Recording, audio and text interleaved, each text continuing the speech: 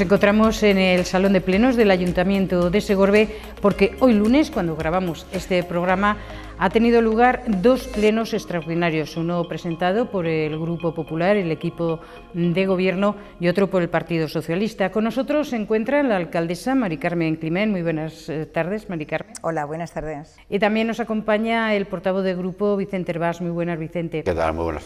Y a mí, en primer lugar, me gustaría hablar un poco de que me comentarais estos dos plenos extraordinarios. Pusisteis unas medidas para ayudar al comercio y las pequeñas empresas, pero bueno, preveyendo que estamos en esta normalidad, entre cometes, ya vais preparando por si acaso y habéis incrementado esa cantidad, ¿no? Bueno, pues en el pleno último llevamos a una modificación de créditos por importe de 228.000 euros, que vienen a unirse a otras medidas que ya habíamos tomado anteriormente, como era la partida de 200.000 euros, 201.000 euros de apoyo a los autónomos y pequeñas pymes, y 750.000 euros destinados a inversión, que por cierto votaron en contra todos los grupos de la oposición. Posteriormente tomamos otra serie de medidas, como fue la suspensión de distintas tasas de ocupación de la vía pública por mesas y sillas, por materiales de construcción, por la instalación de los puestos del mercado, y además también incluimos la rebaja a la mitad del 50% del impuesto de construcciones y obras, y en el casco antiguo el 95%.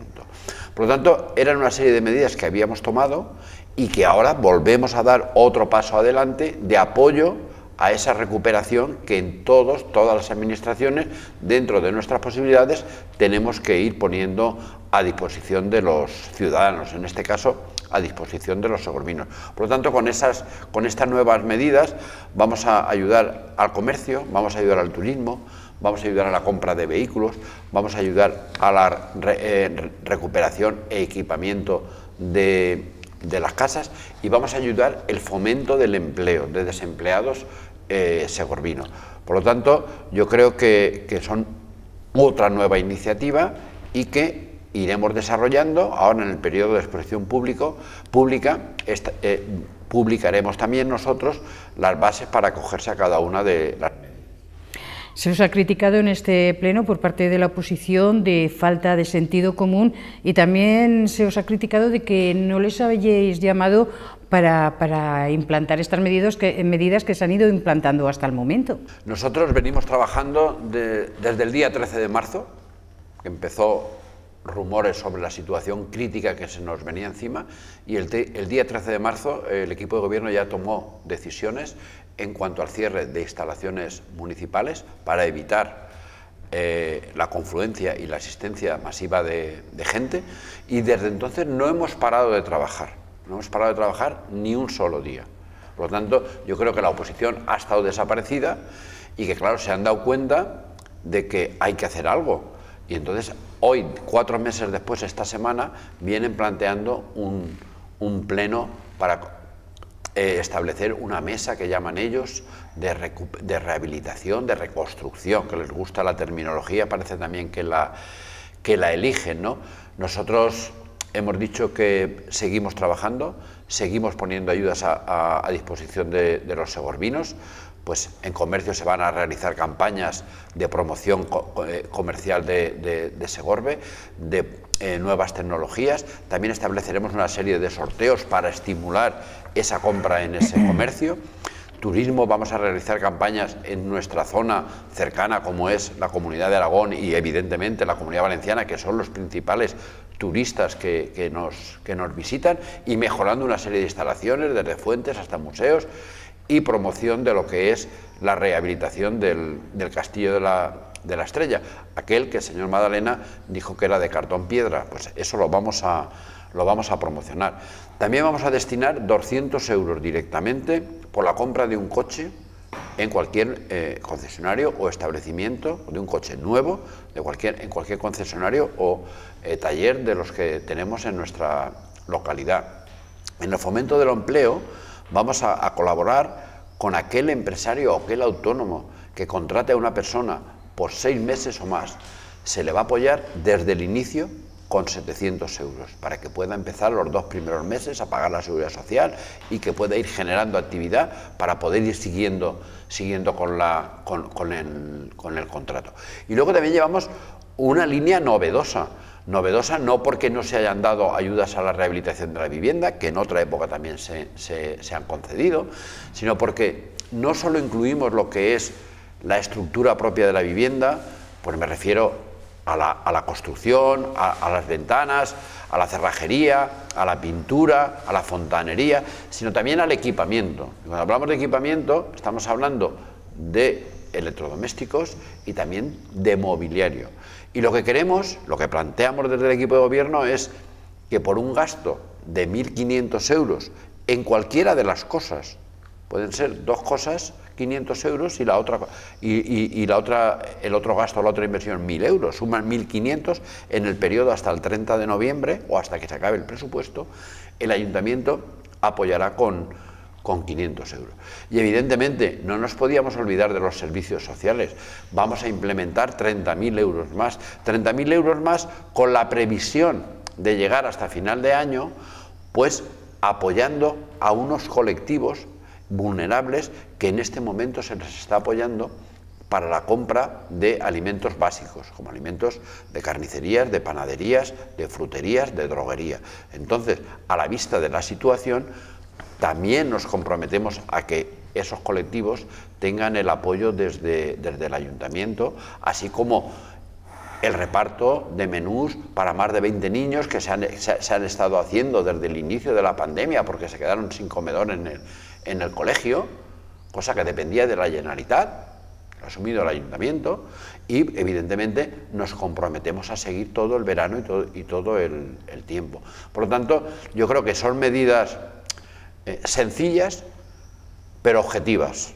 Es decir, aquí no hablamos de filosofía, no hablamos de historias raras, aquí hablamos de cosas concretas. Si usted se compra un coche en Segorbe, el Ayuntamiento le aportará 200 euros, pues tiene para pagar más del impuesto de circulación de ese año, por ejemplo. Si usted hace un gasto en su vivienda de 1.500 euros, el Ayuntamiento le apoyará con 500 euros. Y si es un autónomo, un trabajador, y contrata a una persona por 6 meses o más, el Ayuntamiento le apoyará 700 euros. Y esas son las líneas que vamos a seguir de trabajo, de estar cercana a la gente, cercana a los empresarios, cercana a los comercios, escucharles y en función de esa escucha tomar decisiones. Líneas de ayudas, Mari Carmen, que habéis puesto en marcha desde el minuto cero en este confinamiento hasta esta nueva normalidad, pero ahora a la oposición lo que le interesa es crear una mesa de contratación, de reconstrucción, como bien decía Vicente Hervás. ¿Y qué opinión tienes de esa mesa de reconstrucción a estas horas? Pues mira, que me sorprende y me entristece. Me entristece porque cuando te pones a leer la hoja que te envían para pedirte el pleno extraordinario, te das cuenta, empiezas a leer y te das cuenta la idea y la línea que llevan. Porque nada más empezar a leer, nos dicen insolventes, incapaces, inoperantes, que no somos serios ni efectivos, que no tenemos interés, que Segorbe está en un estado de desamparo y de abandono, que por la mala gestión Segorbe ha perdido el estado de bienestar y de servicios. Les preguntamos ¿qué servicios? Porque se han duplicado y triplicado los servicios en estos meses. Y que para paliar la desastrosa gestión realizada que ha hecho el equipo de gobierno, ellos tienen necesidad de crear una mesa de reconstrucción. Me han dado a entender, bueno, nos han dado a entender a todos que son los salvadores de Segorbe, porque los demás lo hacemos todo mal y solamente tienen que llegar ellos para poder dar alguna ayuda y poder reconstruir alguna cosa. Y te decía que me sorprendía y que me entristecía, porque me sorprende que las reuniones que hemos tenido antes del 13 de marzo, que en el día 13 de marzo, tal y como Vicente estaba diciendo, tomamos las medidas cuando vimos el problema que había de cerrar todos los servicios públicos de Segorbe. Ese día 13 de marzo tuvimos también una mesa municipal de salud en la que ellos no aportaron absolutamente nada, ni para bien ni para el mal, callaos. En comisiones informativas han estado callados, en junta de portavoces han estado callados, no han aportado absolutamente nada. Cuando han visto que el equipo de gobierno todos los santos días ha estado trabajando y que dentro de la problemática que tenía estaba controlado el problema en Segorbe, Ellos han salido del letargo que tenían y los socialistas lo primero que hacen es mandarnos una carta para decirnos que compremos mascarillas un mes después, cuando ya teníamos todos los EPIs en el ayuntamiento, todo comprado, todo organizado, porque claro, no podíamos esperar a que ellos se levantaran o se despertaran del letargo que llevaban.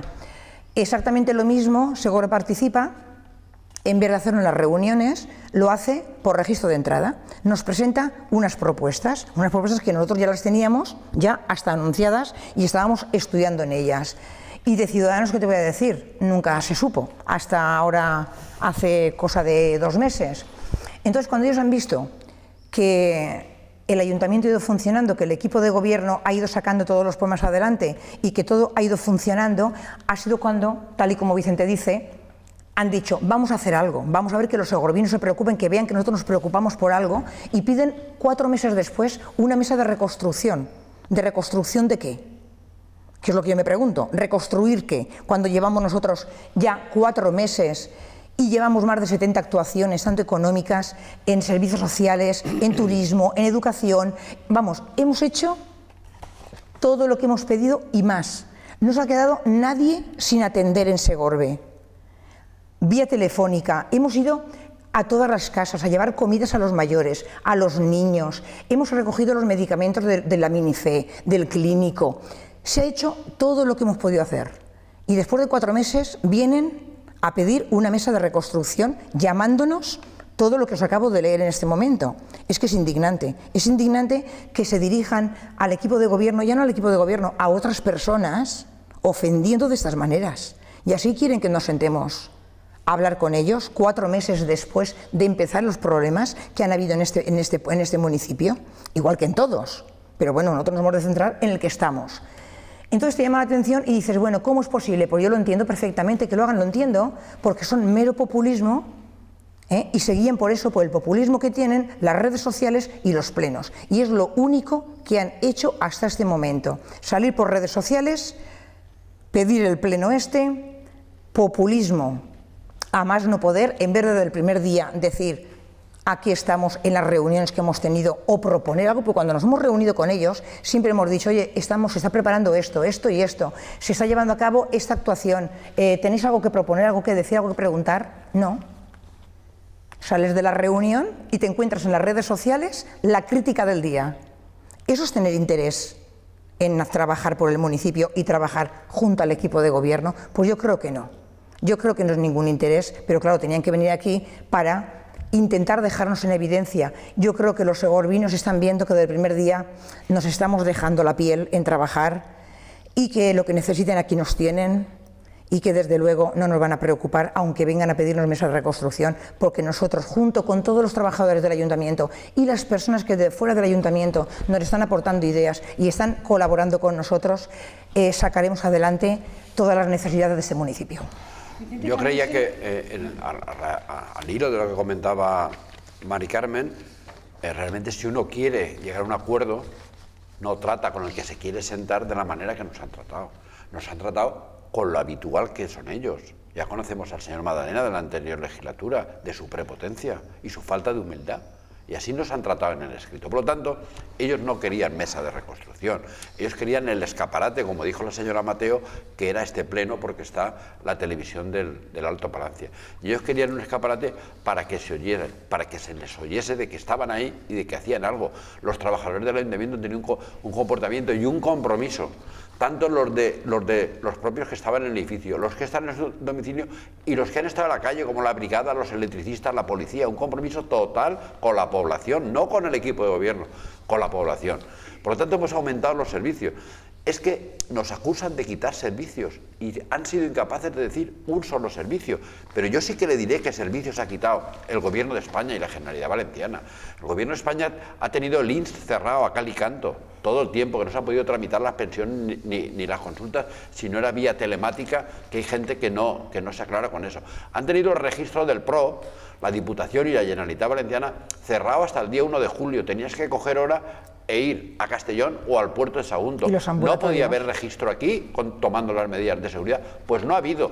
Han tenido el CEAN, que es otro servicio de la Consellería de la señora Eltra, cerrado a cal y canto. Yo no digo que se reúnan los mayores allí, pero allí, además de reunirse, hay otra serie de servicios que necesitan los mayores, como es el servicio de fisioterapia, como es el servicio de podología, como es el servicio de peluquería. Y esos servicios, igual que se están prestando en otros centros, con las correspondientes medidas de seguridad se pueden tomar. Por lo tanto, que no digan que el Ayuntamiento, los servicios que ha quitado durante esta pandemia, porque no es cierto. Y como no es cierto, hay que decirlo al revés. Ciertos servicios que se han multiplicado y triplicado. ¿Por qué? Porque nosotros estamos escuchando a la gente. Y eso es lo que vamos a seguir haciendo. A la vez que nos acusan de que aquí pues tenemos favoritismo. Yo le pedí en el Pleno nombre y apellidos. Nombre y apellidos. No, yo sí que le he dicho y lo reitero, que ellos, el señor Madalena, su equipo de gobierno, contrató una auditoría por 21.500 euros a dedo a una empresa vinculada con el Partido Socialista. ¿Para qué? Para perseguir al anterior equipo de gobierno, no para nada más. ¿Y qué ha pasado? 21.500. En eso no nos vamos a gastar el dinero nosotros. Nosotros no estamos aquí para perseguir a nadie. Nosotros estamos aquí para ayudar, para ponernos al lado de las personas. Y eso es lo que vamos a hacer. Y estábamos haciendo, empezamos, seguimos y seguiremos. Por lo tanto, ese es nuestro compromiso, estar al lado de las personas. Otro de los servicios que la Generalitat ha quitado también durante toda esa pandemia han sido todos los consultorios de los municipios, todos cerrados. Entonces eso es un servicio muy importante que también han dejado de prestar y nos acusan a nosotros de cerrar servicios que desconocemos, por supuesto. Luego también te llama la atención de que dices, bueno, ¿cómo vas a hablar con personas? ¿Cómo puedes tener confianza en personas que te están hablando como te están hablando, que te están insultando como te están insultando, que están diciendo que Segorbe, la reactivación económica que puede llegar a ser el patrimonio de Segorbe, dicen que es de cartón piedra? ¿Cómo puedes confiar en personas que te hablan que te están diciendo que no apoyan a los toros, ni apoyan al mundo taurino, cuando otro motor importantísimo de Segorbe y una de las bases de nuestro turismo es la entrada de toros y caballos, y tampoco están apoyando al mundo taurino, que a fin de cuentas es toda una cadena? No es que no apoyen a la entrada de toros, es que si no apoyan al mundo taurino, eso se puede perder, y eso es un verdadero problema también para Segorbe. Entonces, claro, te están dando tantísimas... te están dando tantas ideas de que no son de fiar, que dices, ¿cómo es posible que esas personas te estén insultando de esas maneras y piensen sentarse contigo para hablar? ¿Para hablar de qué? Si nos van a seguir insultando y diciendo barbaridades como se ha demostrado en el Pleno y en la petición de mesa de reconstrucción que le llaman ellos, que a mí me encantaría saber qué es lo que hay que reconstruir en Segorbe. Eso sí que me gustaría que nos lo dijeran, porque luego también hablan siempre de hacer un estudio global y un estudio general, pero no te dan propuestas claras.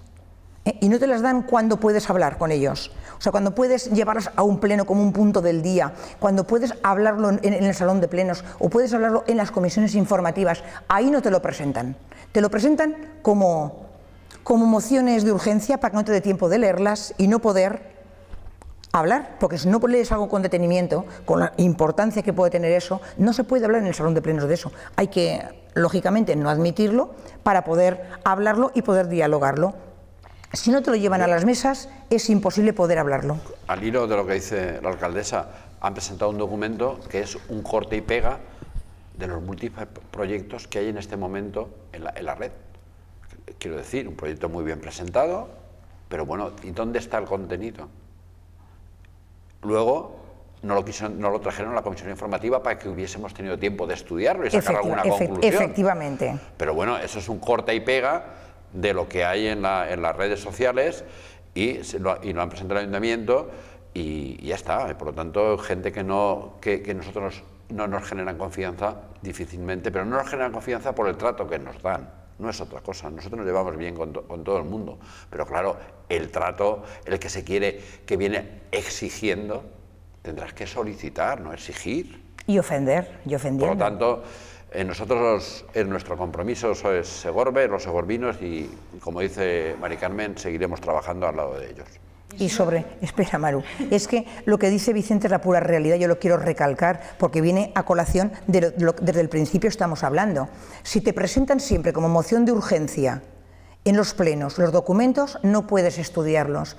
Si te presentan una solicitud de mesa de contratación y en la comisión informativa no te llevan el documento que nos han presentado también aquí, ¿cómo quieres que se hable y se miren las propuestas que estás llevando para crear esa mesa de reconstrucción? O sea que es lo que te estoy diciendo, es meramente populismo, redes sociales y televisión. Si que tuvieran la más mínima intención de realmente llevar a buen puerto una relación con el equipo de gobierno y una reconstrucción de ese municipio, que yo todavía no he encontrado esa reconstrucción, ¿cómo puede ser? Esa palabra no la veo yo no la veo coherente ni la veo sensata, que la digan.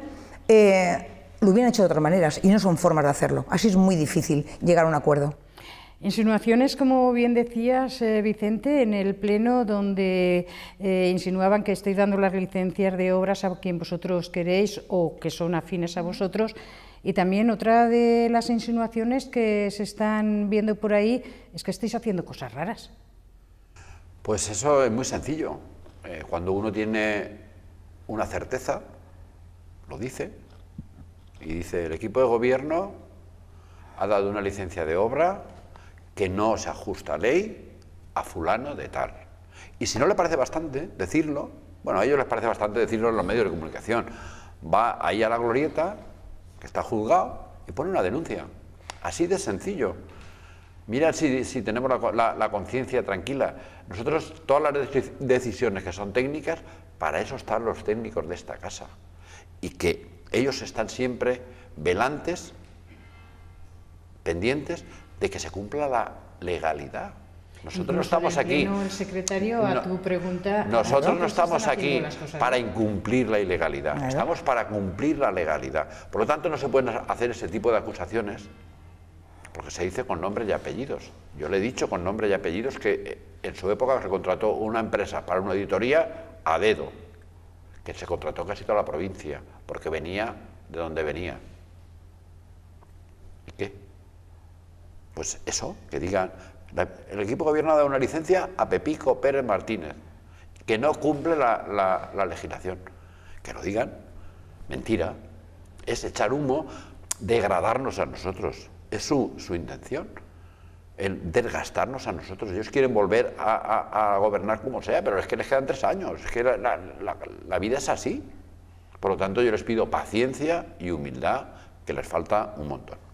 Cerramos con esto el resumen de lo que ha sido estos 2 plenos extraordinarios, pero a mí me gustaría también que os dirigierais a la gente, porque en la revista de este mes, en Segorbe por ti, podrán ver el bando que ha emitido la alcaldesa sobre los terrenos y la limpieza de ellos.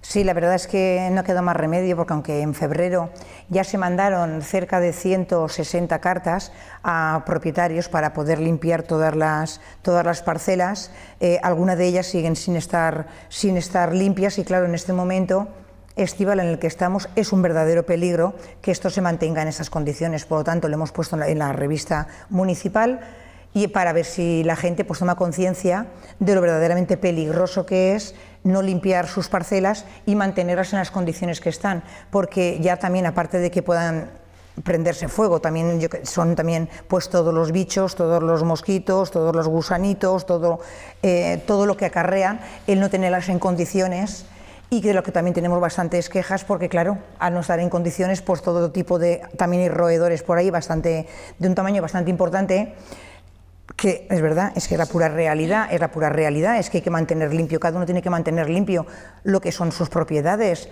y no puede perjudicarse a los vecinos porque tú no quieras eso, tenerlo en condiciones, eso no puede ser. Entonces, claro, lo hemos sacado en la revista para ver si la gente se conciencia, y realmente en pocos días conseguimos que todos los vecinos limpien sus propiedades y sus parcelas. Yo sí quería, hablando del tema de la limpieza, de los residuos, sí que quería hacer una aclaración respecto a los contenedores de basura.